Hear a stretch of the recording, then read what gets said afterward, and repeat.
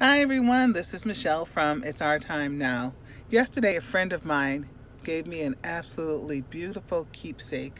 And that keepsake, I'm going to read it to you. It says, "Success is never final, and failure is never fatal.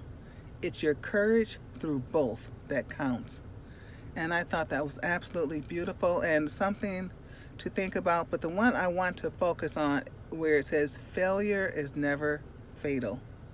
So many times when something happens in our life, we feel like we failed, that we give up, we quit, and that's the end of it.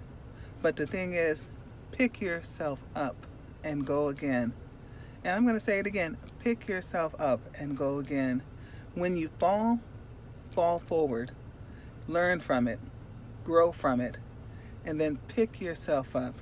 Now, it says that success is never fatal, but success can be fatal if you allow yourself to quit. The decision is yours. What are you going to do? The decision is yours. It's up to you. So if something happens and you feel like, oh, I failed, oh, I messed up, oh, this didn't work out, the decision is yours. What do you want to do? Do you want to keep going? Or are you going to just lay there and wallow in that quote unquote failure? I would say pick yourself up and keep going. Failure is only fatal if you allow it to be. So remember that. God bless you. And don't forget, it is our time now.